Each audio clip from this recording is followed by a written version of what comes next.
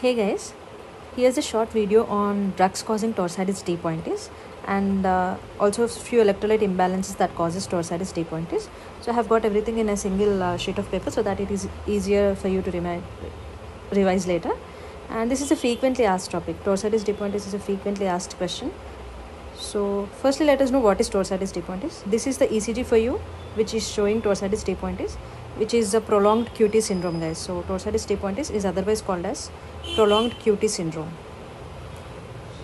So the definition wise, if the QT prolongation is greater than 440 milliseconds in male and 460 milliseconds in female, it is called as Torsades T-pointis.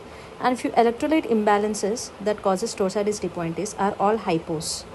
So hypokalemia, hypocalcemia and hypomagnesemia are the three electrolyte imbalances that you need to know, and few important drugs and the classes that you need to know which causes Torsades T-pointis. So here's a huge list of drugs which causes Torsades T-pointis, and I've got few mnemonics for you. So firstly, let us learn the mnemonics. Antiarrythmics is A, antibiotic family is B, and antipsychotic is C, antidepressant is D, and antiemetic is E.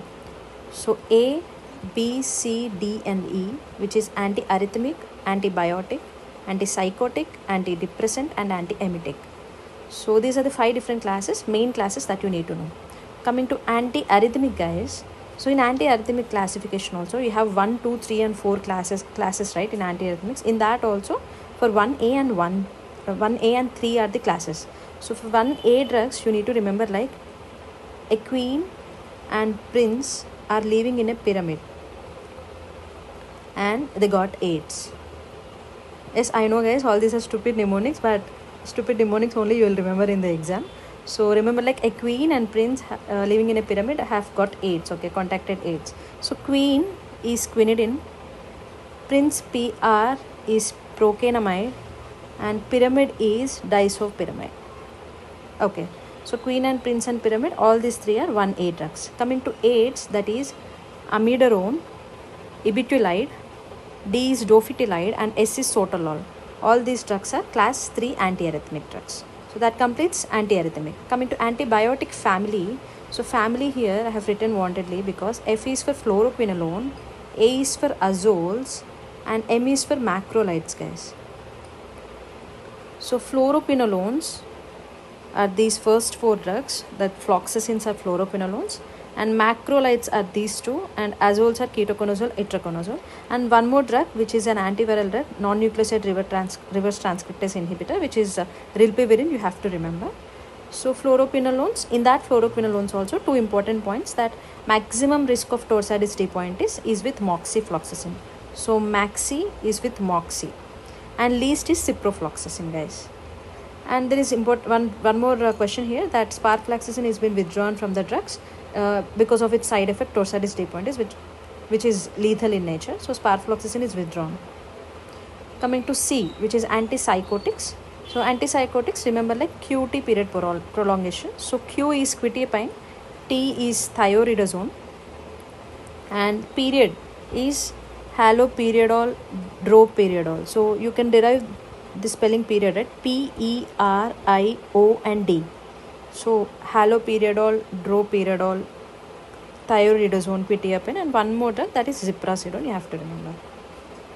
Coming to D, which is antidepressants. So here also I have got one nonsense mnemonic for you, which is I am a desi doctor sir, faxing the fluoxetine. So I am is imipramine, am is amitriptyline, desi is desipramine, doc is doxepin, sir is sertraline, faxing is venlafaxine, and fluoxetine. So this thing, like usually doctors are depressed because they have to read many things, they have to learn all these stupid ratifying things, right? So that's why they are depressed. Remember like that. I'm a desi doctor sir, faxing the fluoxetines for antidepressants and antipsychotics QT prolongation. Coming to E, that is antiemetics. We know that cetron drugs like ondansetron, granisetron, dolasetron are emetics, antiemetics. And one more point, that palonosetron has the least effect, guys. Palonosetron has the least effect here, whereas in fluoroquinolone, ciprofloxacin was the one which is having least effect. And few important other drugs are also there. I don't have any mnemonics for that. These are the drugs used in migraine. Cisapride is also withdrawn.